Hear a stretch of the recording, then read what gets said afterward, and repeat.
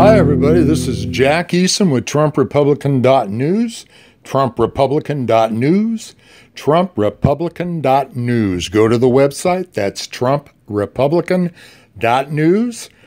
And this is Jack Easum reporting. Interesting. About an hour ago, I had a headline hit me. Trump hosts evangelicals to celebrate faith and freedom. And this was on Tuesday, August 28th in Washington, D.C.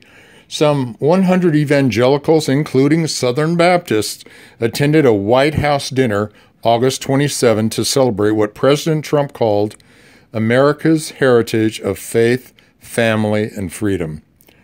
The event included remarks by President Trump, prayer, and an opportunity for attendees to reflect publicly on the Trump administration.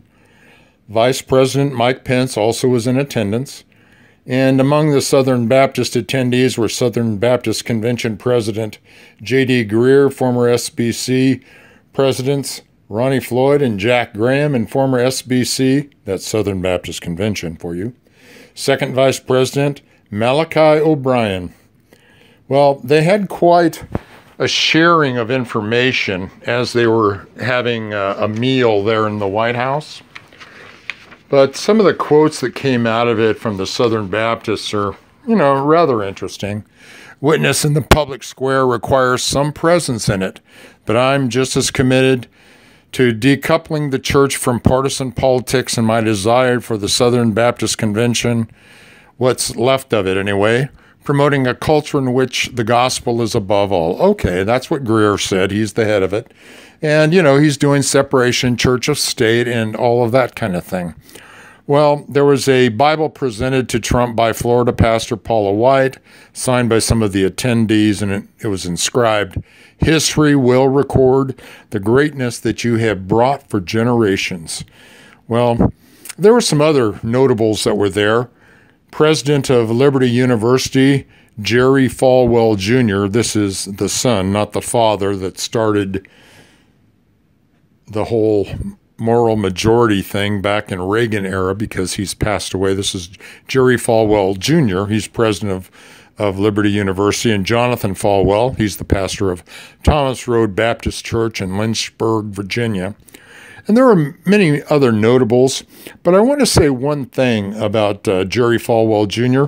He's also producing a movie through Liberty University called The Trump Prophecies.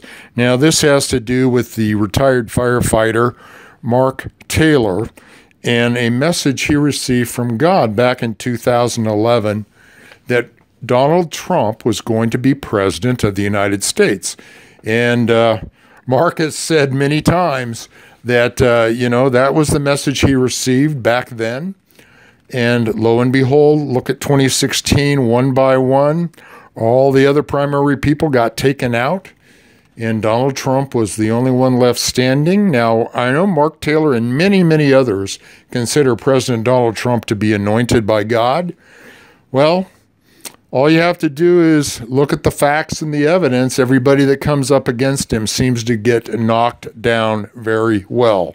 And that's a historical thing in the Bible of God's anointed doing things. Well, anyway, good luck to you, Jerry Falwell Jr., Mark Taylor, and everyone involved in the movie that's coming out, The Trump Prophecies, based on the book. And that should be a good show. That should happen around October 6th or October 7th of this year, before the midterms. So prepare to go out and see a good movie. It'll be clean cut for a change. And, Donald Trump, during this meeting with evangelicals, said, "Every day we're standing for religious believers because we know that faith and family, not government and bureaucracy, are the center of American life.